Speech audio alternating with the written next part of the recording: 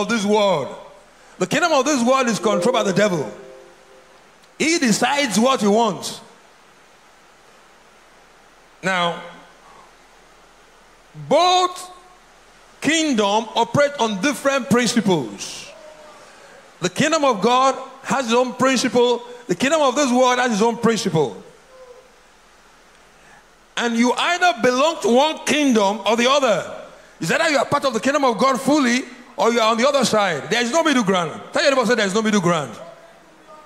I can't even say there is no middle ground. You know, so this world is also governed by two financial systems. This world is also governed by what? Two financial systems. The kingdom financial system and the Babylonian financial system. Babylonian financial system is the money system that we see that controls this world.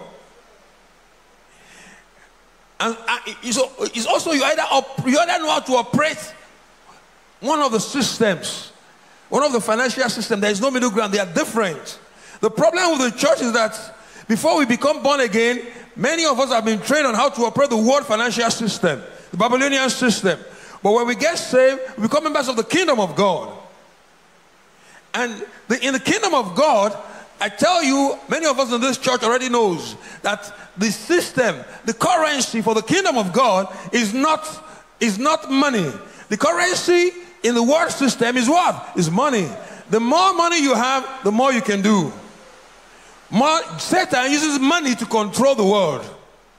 That is why they says the love of money is what? Is the root of all evil. Money is not evil, but the love of what? Of it. People kill, steal, and they destroy because of money. But in the kingdom of God, the currency is not money, is what? Is faith. And that makes a lot of difference. The kingdom system and the kingdom financial system, the currency to get things done in the kingdom is faith. The currency to get things done in the world financial system is money. In the world system, the more you have, the more you can buy. But in the kingdom of God, the more faith you have, the more you can achieve. Now listen to me, very important. God does not need money to operate. Hello? God does not need what? Money to operate. All he's looking for is what? His currency is faith. Unfortunately, most Christians are running after money instead of running after more faith. Mostly a lot of Christians don't know how to use their faith to buy without money. Therefore, we are talking about how to buy without money. In the kingdom of God, it's not much about money. It's about what? About faith.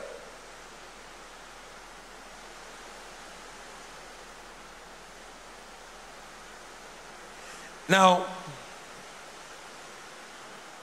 the world system. The problem with the church is that when you become born again, you don't know what belongs to you. We are already schooled in the Babylonian system. So we pursue our things by the idea of the Babylonian system. We are so schooled. We know that system. We know how to it, which is controlled by money. So we go after it, do everything. People are ready to kill, steal, and destroy because of money. Money controls a lot of people in the world today. But it's not supposed to be so in the kingdom. Because in the kingdom of God, the currency is what? Is faith.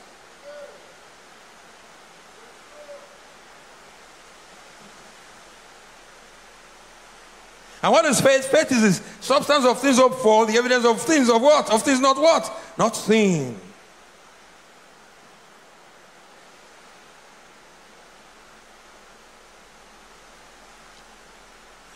There are three kinds of power in the world. How many kinds of power? Three kinds of power.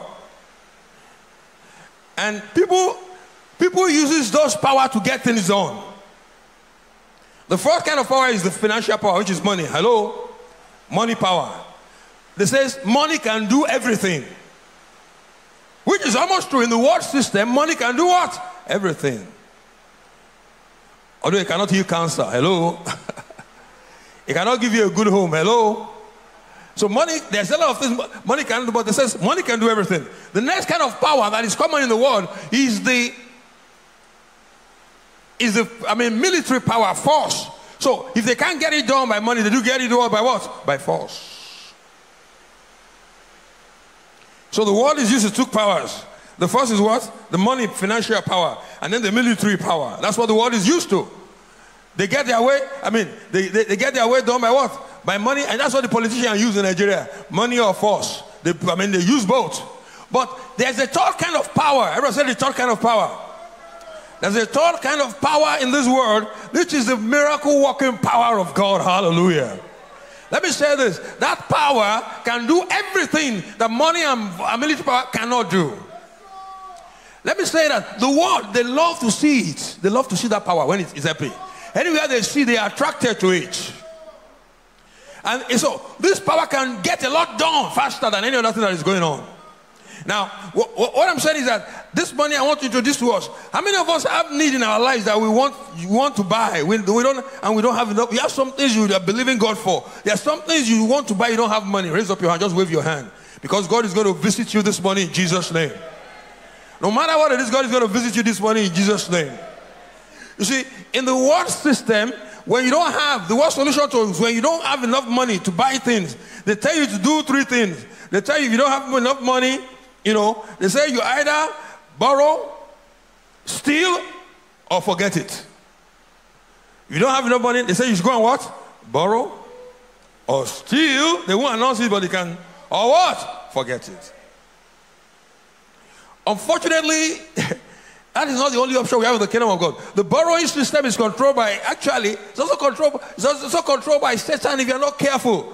Because he can take the best loan with the best security and best business plan, and then Satan will mess it up.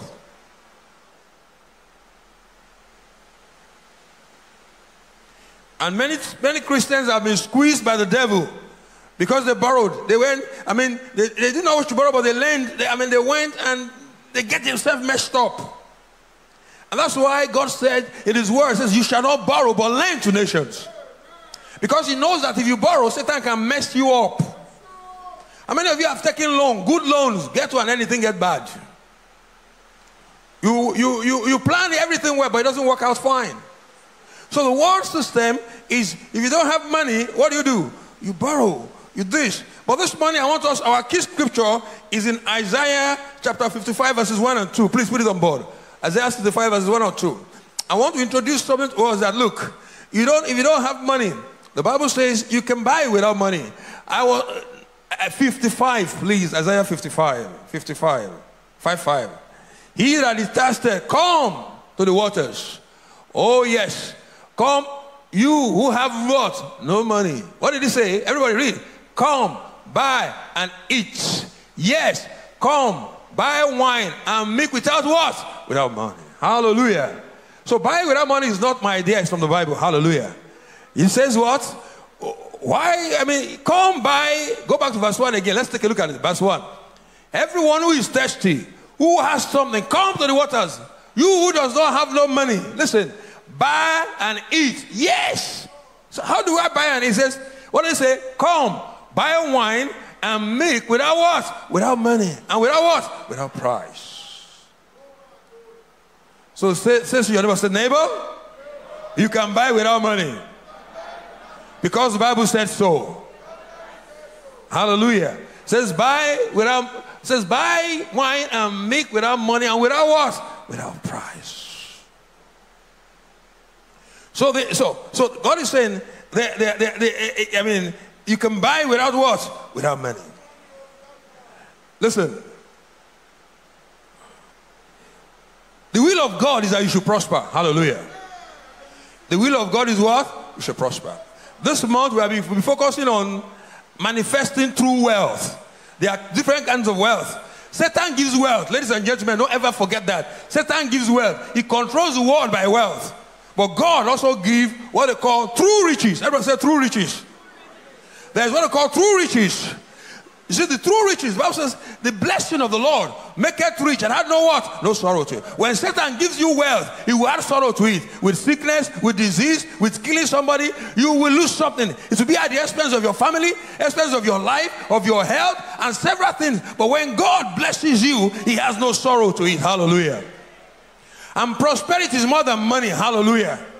Prosperity is what? More than money. You see, to a sick man, healing is prosperity. To an hungry man, food is prosperity. To a tired man, strength is prosperity. Hallelujah. prosperity is actually using the power of God to meet every need you have in your life. Hallelujah. Prosperity is using the power of God, the anointing of God, to meet every need in every area of your life.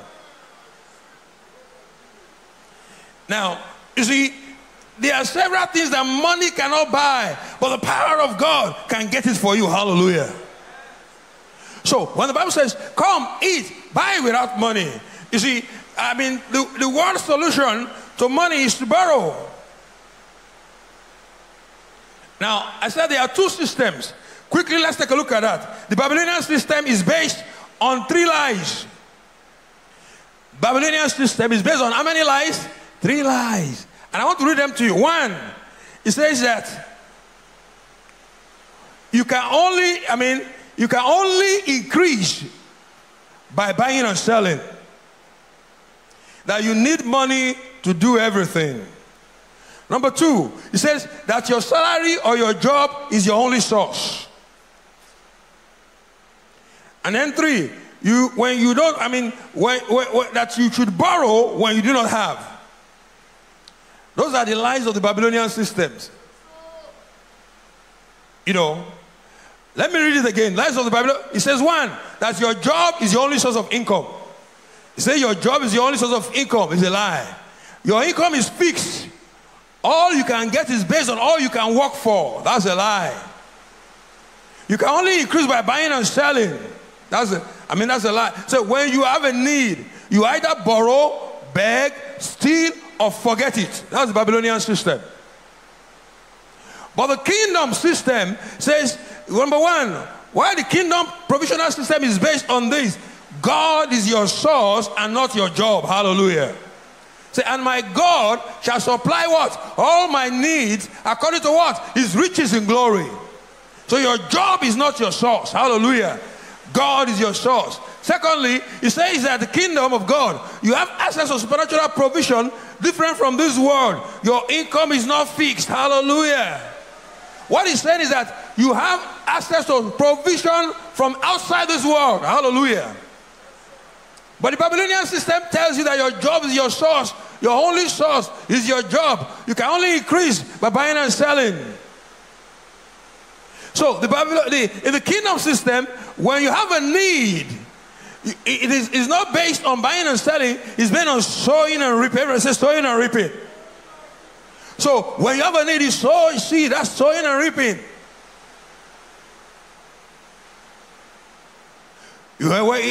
So the Babylonian system says your job is your source. It says your income is fixed. You can only get all what you can work for. When you have a need, you have to borrow, beg, or steal, or forget it. While the kingdom provisional system is based on God is your source, not your job. You have access to supernatural provision, different from the world. Your income is not fixed.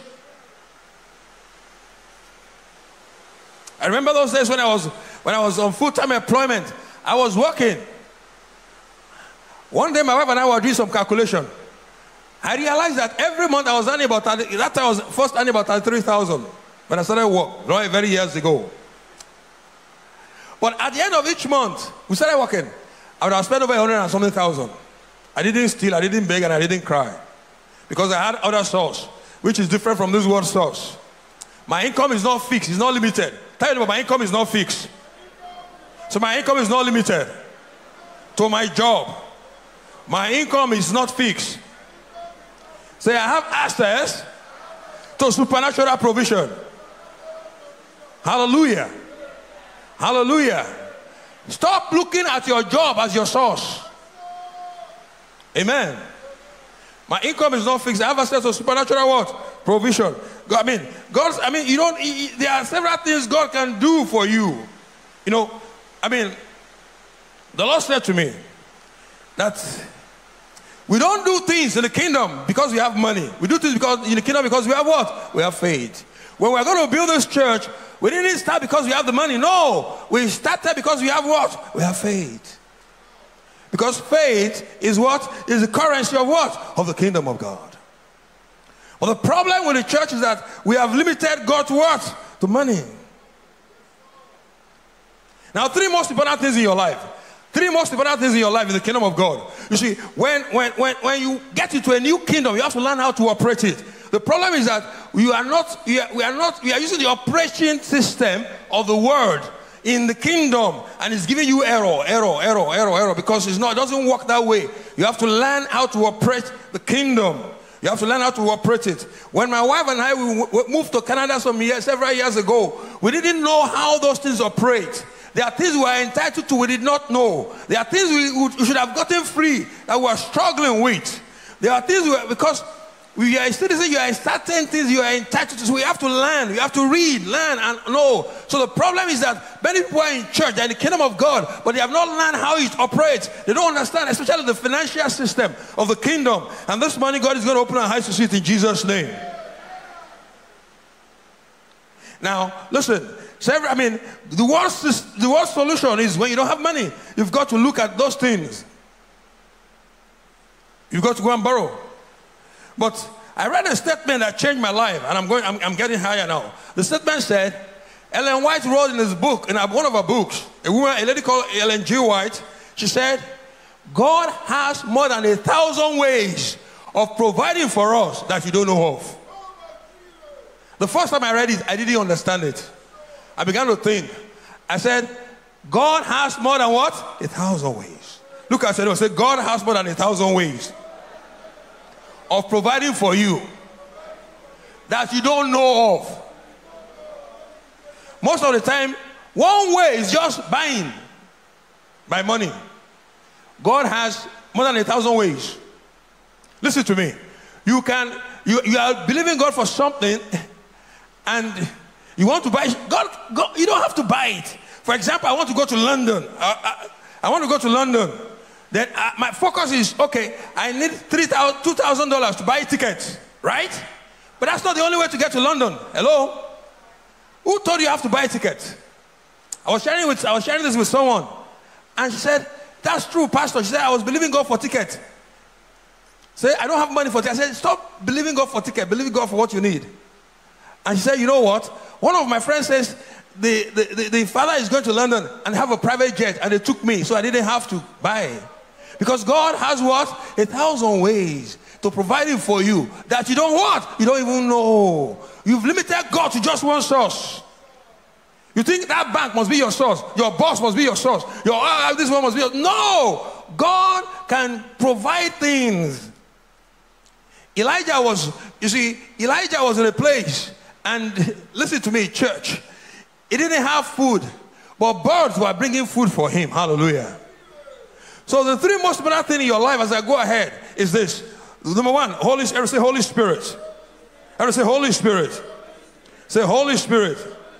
The second one, you see, the Holy Spirit will speak to you, will give you direction. The second one is your assignment, which is your purpose. Say your purpose. Say your assignment. And then the third one is your seed. For you to understand, to enjoy the financial system of the kingdom, you got to understand those three things. The Holy Spirit, your assignment, and what? And your seed. The Holy Spirit is the one who will direct you, who will give you instructions, he will tell you what to do. Money is always waiting for you in your place of assignment. Hallelujah. Money is always waiting for you. Provision is always in your place of purpose. If you find out your purpose, provision is waiting for you there. In your place of purpose, there's provision. There's money waiting for you at your place of purpose. Ladies and gentlemen, the problem is that you are not in your place of purpose. Hallelujah. And then the third one is your seed. For you to, those three things are important for the kingdom. I will expatiate on it later. Now, God said to me, God says, I have more than 1,000 ways of providing for you that you don't know of. Several years ago, I was working in the first time I went to work for the Federal Ministry of Education in Minna. They posted me from Lagos to the north. From the north, they posted me to another place. And I was having a challenge. When you work for Federal Ministry of Education, they don't pay you for 3 months. At those days, I don't know about now, but that's why for the first 3 months, you don't get your salary. They will say they now send everything together. So I took some money I have to the place. After the first month, by 1.5 months, the whole money finished. Money to eat, money to go out, this and that. But thank God I was able to buy some food. I was waiting for them to pay. They said they will not pay until I reach the 3rd month. So people said, don't worry, just look for. So I was alone in my house and I was praying. And there was a day I needed to go to I live in the government quarters. There was a day I needed to go to the town. The town is very far. When God began to show me this, I'm trying to share some experience with you.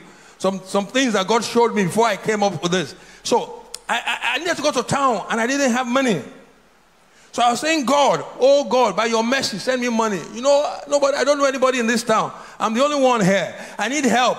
I'm your child. I don't have any money now. Send me money, especially this morning this afternoon because I need to go to town. Everything is hard. No money. I was praying that. And then I began to write the lesson of faith. I said, I believe I receive in Jesus' name. I believe I receive in Jesus' name. As I was saying that, God said, Holy Spirit said to me, if you really believe, you receive. So start going. And then you see. I said, I need money to be able to go. God says, no. If you believe you receive to go to town, then start going. I said, God, I don't understand. He said to me, what is the problem? Is it money you want or you want to go to town? I said, actually, I want to go to town. It's very simple. God said, if you want to go to town, believe me, you don't need money to go to town. I will take you to town. I've never had it in my life. I said, Lord, what are you talking about? He says, you don't need money to go. I'll take you to town. I said, So after praying again, God said, go. So I took myself together and I took my bag and I began to go by faith, walking. I can't walk to town. It's very far. So I started walking. And I got to the edge of where, to the field, some white guys were playing lawn tennis. One of them was my colleague. No, two of them were my colleagues. They were playing. And I waved to them. I said, hi. They said, hi, Buki, how are you? I said, I'm fine. And I was walking. One of them just dropped, the Indian guy, he's actually from Sri Lanka. He just dropped the baton and then got into his car and then and drove to me and said, hey, Buki, where are you going? I said, I'm going to town. I said, hop in, let me take you to town. I said, really? So he got in. I said, he said, where are you going in town? I told him a few places. So when we got to town, I was going to drop me. He said, no. Let me take you to every place we are going. I said, what are you doing in town? I said, no, I'm not doing anything in town. I was just impressed. This person is not a Christian, mind you. He doesn't even believe in God. You know, he's a free thinker because he was my friend. He said, I just had this impression that I should take you to town. So he took me to town, waited for me for about 1 hour, everything I needed to do, and brought me back home. Now, when he did that to me, I was praying. God said to me, never in your life tie me down to money anymore. Because I don't need money to operate. I said, Lord, what are you talking about? God says, you don't understand. He says, money really, the origin of money. You see, money is not what people used to trade in those days. If you go to school and you did history, they call trade by barter. Everybody said trade by barter. Trade by barter was the fact that somebody needs, I have yam.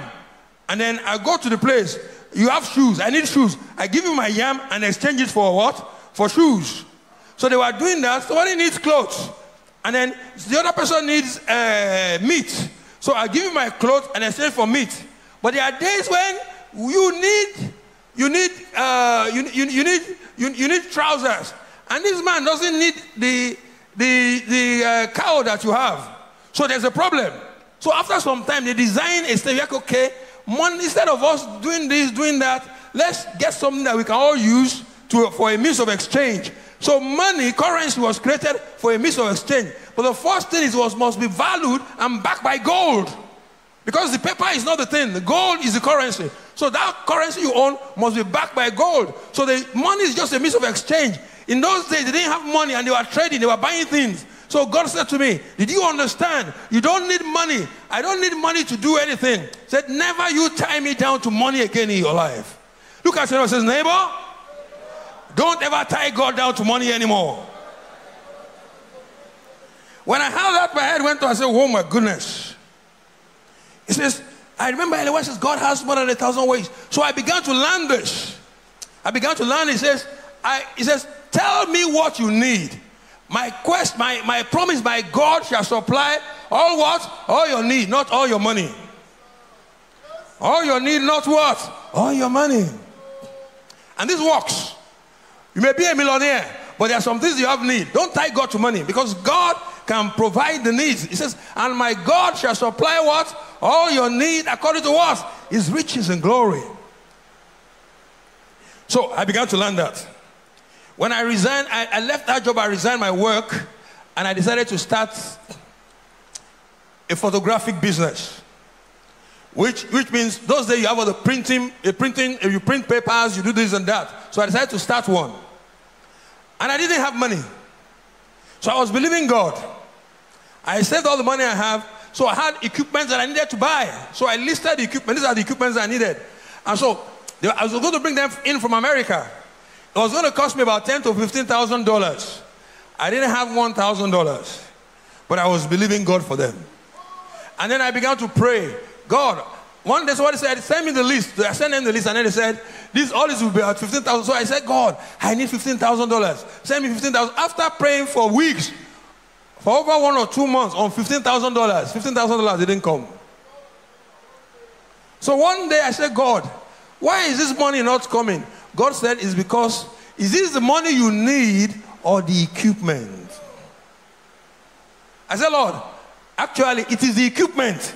But the money will bring the equipment. God said, you are wrong. You don't need money to get what? To bring in the equipment.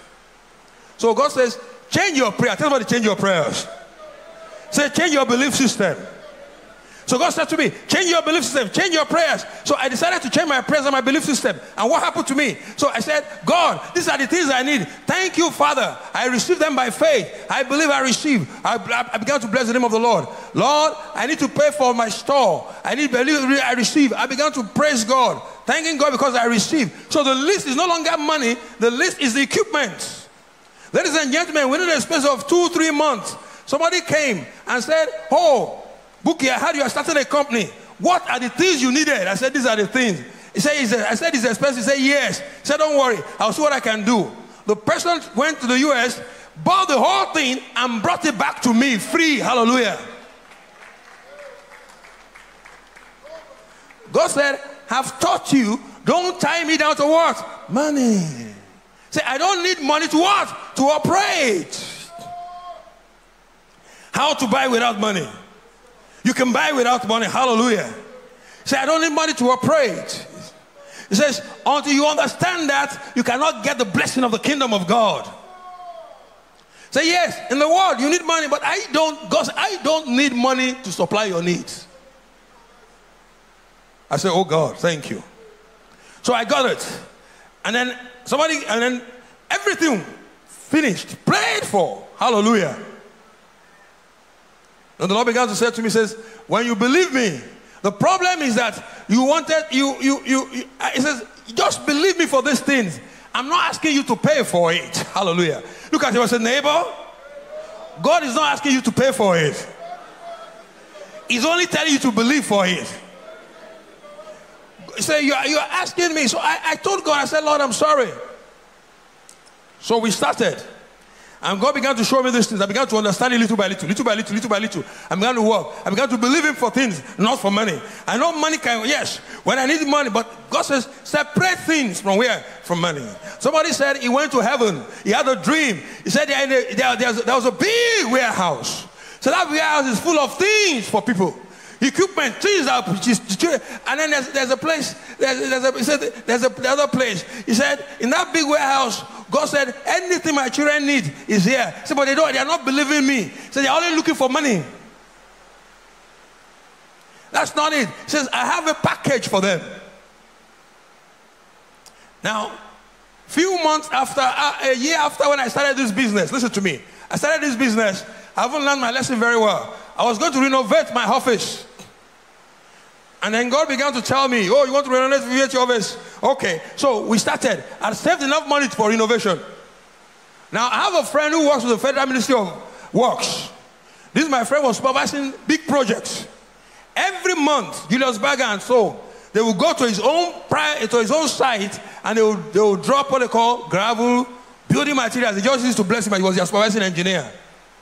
So he said, one day he took me to the side and said, oh, you know, Bookie, anytime you have a need for any of this building thing, you can come and get it free. I just tell them every month, if you are doing any, come and get from me. I said, fine. So I told him, I said, in about a few months' time, I'll be starting my, in fact, that encouraged me to start the construction of renovating, restructuring the building that I was working in. And he said to me, anytime you have a need, I told you, Please see me. So I said, okay, I'll be needing gravels and granite. So I said, no problem. So when we started the construction, we bought the wood, the engineers were there, they did renovation, and it's time for them to cast. And so he said to me, and so and when it's time for them to cast, they said, when will they get the gravel and the granite to the site? I said, no problem. I said, don't worry, I'll contact my friend. Few days after I contacted him, he said, I'm sorry, Brother Buki, I'm so sorry. He said, I saw those things few days ago. Say, I've already committed the one on site, so you have to wait for another 1 month before they bring another consignment. And these people are already going to cast the next day. Because human being will fail, but God will never fail. Those who put their trust in men will what? Will fail. Ladies and gentlemen, don't put your trust in man. Man will fail, but God does not fail. Listen, you see, when you trust man and they fail, you get angry with them. You will be mad. You will be, as they say, you keep malice with them. But when you put your trust in God and they fail, you just say, oh, God didn't want to use them. God just wanted. When God taught me that, I don't put my trust in man. If you don't bless me, I'll just say, oh, this is not the man God wants to use now. He's going to use another person. So I won't fight you. I won't be angry with you. But if I put my trust in you, your uncle or your brother or your friend, you put your trust in him and he fails you, you'll be very upset with him. So tell him, say, put your trust in God. Say, stop trusting men.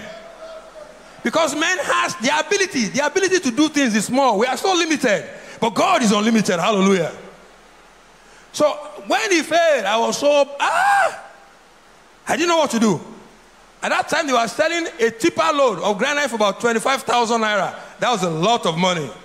I was talking about 1990 something. Or is it 80 something or so? It was 25,000. I didn't have it. Then a friend of mine walking by said, go to the bank and see whether they will borrow you money. So I tried to go to the bank. They said, no, that is a lot of money. They can't borrow me 25,000 without a collateral. I must go and bring a house, 25,000 those days. Bring a house, bring this one. So I was so upset. So I stayed home. The first day, they said, we are waiting for the granite and the gravel and this. I said, yes, it is coming. They said, when? I said, I don't, it's coming. So the first day I went to office, construction stopped. Second day I went to office. They said, where is the granite? I said, it's coming. Construction stopped. No money, no granite, nobody to borrow money. So in the morning I was praying. I said, God, I need 25,000 to buy granite for this thing. God says, is it 25,000 you need or granite? I said, it's granite, it's granite, it's granite. Yes. So as I was praying in the morning, God said, I usually go to the back of my house. At the back of my house, there's a big mountain there. So I decided not to go. Instead of going to walk that money, God said, go and pray on the mountain. So I just went to the mountain. I didn't want to go and meet them. Then they'll be harassing me. Say, where is the granite? So I went to the mountain to pray. But as I was praying about this thing on the mountain, the Lord said, that's why you need the Holy Spirit. Everyone say, Holy Spirit. Say, Holy Spirit. So the Holy Spirit said to me, says, there's a big mountain. I was on top. He says, and it was bush. He said, go to the other side of the mountain. I said, To do what? This is the bush. Everybody is here in the bush. How can I go to the other side? I don't want to go. Holy Spirit said, go. After I said, go to the other side. So I went down. I was in the thick bush. And there's another mountain again. Holy Spirit said, climb the other mountain. I said, this thing is taking me to the bush. I hope I'm hearing right. I hope I'm hearing God's right. He said, climb. So I climbed the other mountain. He now said to me again, descend to the other side. Ticker into the bush. I said, oh my goodness, what am I doing? I hope you are hearing right. I hope there's no problem. Ladies and gentlemen, you know, the Holy Spirit said, just go. So I went. So when I got there, I was in the thick of stack bush. And then, as I was praying, the Holy Spirit said, open your eyes. I said, oh yeah, my eyes are open. He says, you are not open. Say, see, look around. Look around. I said, what is it? And I saw stack piles of granite on the floor. Stack piles. The Lord says, you are praying for granite. You are praying for money. It's granite you need. This is granite. It's not, I said, granite. I couldn't believe it. I thought I was in a dream. I thought I was having a vision. So I said, no, I said, this is granite. You need it. Take as many as you want. So I went there, pulled the granite, used my hand, said, this is real. But I couldn't, I was so afraid. So I said, God said, I've answered your prayer. You don't need money. You don't need 25,000. What you need is what? Is granite. And that is abundance of granite for you. So I went quickly, called my friend. I said, friend, you know, there's granite also. He said, oh, 6 years ago, that was the dump site of Julius Berger. They don't use it anymore. He said, we used to supervise, but they don't need anything there. You can go and take as much as what? As you want. Ladies and gentlemen, throughout the construction, I took as much as what? As I want. And I didn't have to pay a dime for it. Because you don't tie God down to money. God has 1,000 ways of providing for you that what? You don't need of. Look at it, say, neighbor. Say, stop tying down God to money. Say, your God and my God has more than 1,000 ways He can provide for you that you don't know. Say, neighbor, you can buy without money. Say, faith is the currency of the kingdom. God can supply your need according to His riches and glory. He's the same yesterday, today, and forever. Hallelujah. He's the same yesterday, today, and what? And forever. So how do you buy without money? Let me just conclude quickly. You know, I mean, first of all, you have to seek first the kingdom of God and His righteousness. You see, you have to understand God's purpose for prosperity. You have to seek first the kingdom of God. You have to be kingdom-minded. 2, make God your source and not your work. Make God your source and not your work.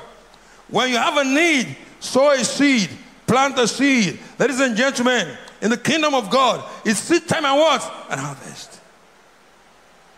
Let me say this. Please notice that in the kingdom of God, listen, church, when you believe God, God says, I'm not asking you to pay for it. Just believe me for it. I'll never forget this story. True story. True life story. And that will be my last story for the day. My last testimony for the day. A brother, this happened in Kaduna. A brother was believing God for a car. You know, he told God, this is the kind of car I want. He wanted a Jeep. So, you know faith. Faith, so, says, you got a picture of that Jeep. You know, got a picture of the Jeep that you want. And then you got to focus, because faith has to be specific. Get a picture, put a picture there. You know. How many of you know that last week, God gave us a new boss in this church? Amen? God gave us a boss. Hallelujah. Now,